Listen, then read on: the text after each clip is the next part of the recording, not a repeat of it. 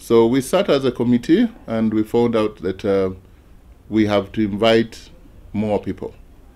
Other than the Electoral Commission and the Minister of Justice and Constitutional Affairs, we shall also invite the political stakeholders as represented in Parliament. The NRM, the FDC, DP, UPC, JMA, they will have to give their views. And then we shall also invite other stakeholders like religious leaders. We need to get their opinion and their views. They're already beginning to give out statements in the media. We need to document them, and so that can be part of our report. And also we had the cultural institution, like of Buganda, the kingdom has given an offer to the lawyers in Buganda to come and give us.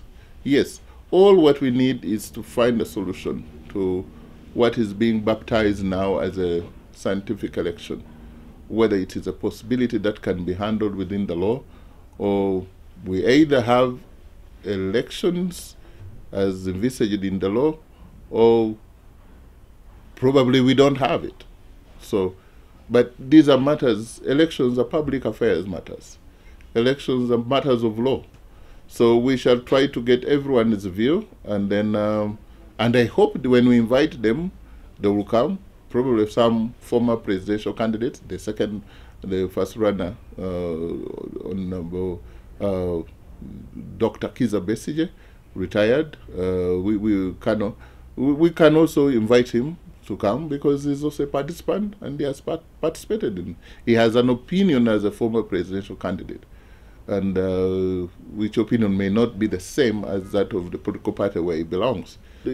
Maybe the other bit, as a legal committee, we are typically concerned about the legalities of this election, the laws, so that we avoid, there's fear that when we get these elections done the way it is, your people win, but the win will be challenged.